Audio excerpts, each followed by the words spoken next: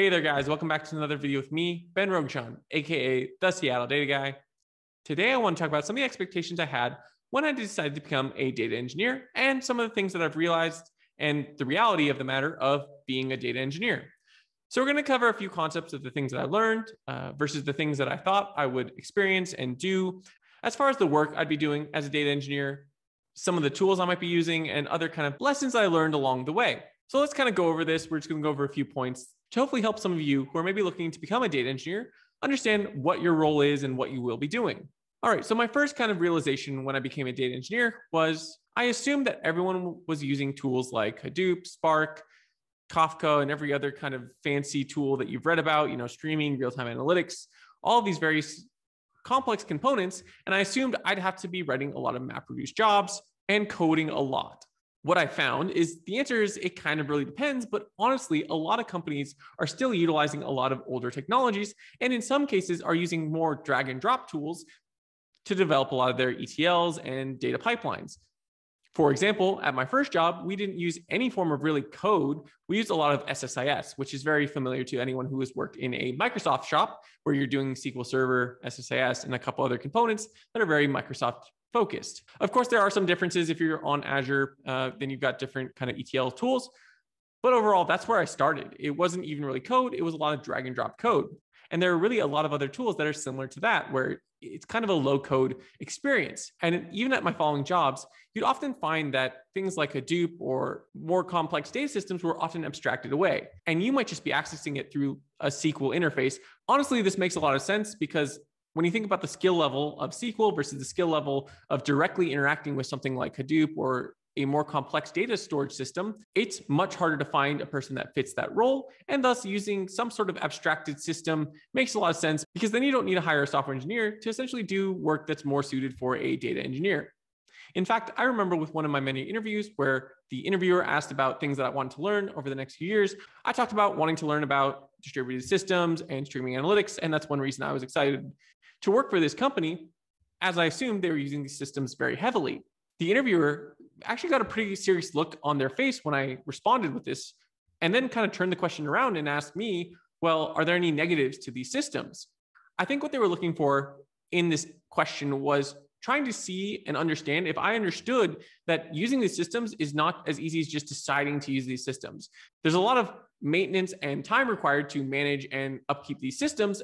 And so just using these systems because you think they're interesting or because you think they're new or wherever you feel as far as these tools go doesn't warrant actually using these tools. So I think that was something I learned very quickly as far as realities versus expectations. And so for my next expectation, I kind of assumed a lot of what data engineers do is build new tables and build new data pipelines. Now, this is kind of half right. You will do a lot of that.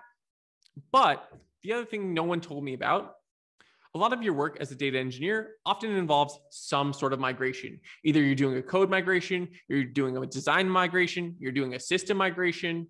And I swear I've done one of these at least every 2 years where it's a 6-month project. So that means, I've spent at least a year or a year and a half in the last 4 years doing some form of migration. It's oddly quite common that you'll find yourself doing migrations as companies try to find the best tech stack that works for them. Or possibly they're just trying to get a fresh start on an old problem. So you'll do a lot of data migrations of one form or another. Maybe somebody's switching from Oracle to BigQuery for their data warehouse or some other similar switch. There are really tons of different ways migration can happen. Again, you've got your ETL pipelines that you might want to migrate. You've got your data warehouse technology that you might want to migrate. You've got the design of the data warehouse that you might want to migrate or move into often what they call an EDW. Now, data lakes have kind of moved away from a fad and I think are kind of fading as the concept of data lakes are coming out. But there was migrations to like data lakes for a while there. There are just so many forms of migrations that can happen because as companies learn about new technologies, they seem to want to jump on it right away. This isn't to say there isn't value in a migration. They can often save money for a company as they switch from very expensive database providers to possibly an open source system. It might be worth it. There are also possibly performance boosts that they're looking for, or just easier to access layers of data. Again, there are tons of reasons companies try to do migrations, but this is honestly where you might find yourself spending 30% of your work, depending what kind of company you join. If you're joining a startup, you're likely building tons of new pipelines. If you're joining a company that's been around for a while, there's a likelihood you will do at least one migration in a 2-year time span. Okay, so for my next expectation, I don't think it was so much an expectation as it was just a reality check. When it comes down to it, data engineers get very little fanfare. And at the end of the day, data engineering roles far outnumber those of data scientists when you look at something like Indeed or other sites, because companies are still trying to wrangle their data. Despite this, there is no real fanfare for data engineers. You rarely see articles talking about the sexiest job of the 21st century being data engineering or anything similar to that. So you'll often find instead that a lot of the fanfare still kind of goes into the data scientist area because their work is a little more tangible and noticeable by executives and by management. They're often the ones actually creating the analysis off of the data that you've built. So at the end of the day, regardless of what you do, it's kind of behind the scenes. Our work is kind of more this core layer that no one really sees, and we're just this middleman between applications and the data scientists and analysts who are going to try to actually make insights off the data that we're pulling in and aggregating. So if you're expecting to have a lot of people talk about your role or talk about the work that you've done, it's going to be a little more challenging just because you tend to be behind the scenes, and it's just the nature of the role.